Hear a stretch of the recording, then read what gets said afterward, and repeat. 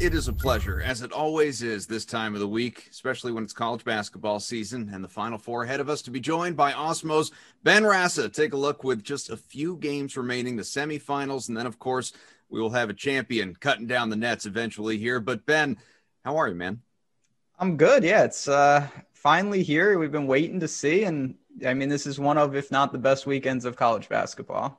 This is pretty much your shining moment right now here with us, and I'm here for it. We're going to look at some of the spreads, totals, futures odds, see what is too high or too low, or dare I say we go all Goldilocks, and what is just right for the NCAA tournament semifinals. So you ready? Oh, I'm ready. All right, let's go Baylor and Houston, a 1 seed versus a 2 seed. Now, Baylor, of course, just had been crushing everybody by double figures until it was just a narrow 9-point victory over Arkansas last time out. The spread here has Baylor favored by just 5 points. Is that too high or too low for you? I'm going to say too low. Baylor's a team, when we step back at the beginning of the year, it was a foregone conclusion. It was going to be Baylor and Gonzaga. Gonzaga kind of did their part. Baylor had some COVID issues, and everyone forgot, I think, how good they are.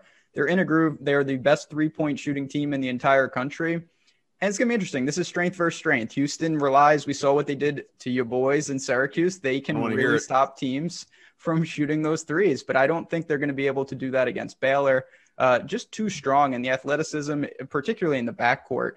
Baylor has so many guys, whether it's Mitchell, whether it's Butler. I have a feeling that they will speed Houston up, make them play a little more at their tempo. That's going to be trouble. I'll say that Baylor does win pretty comfortably here.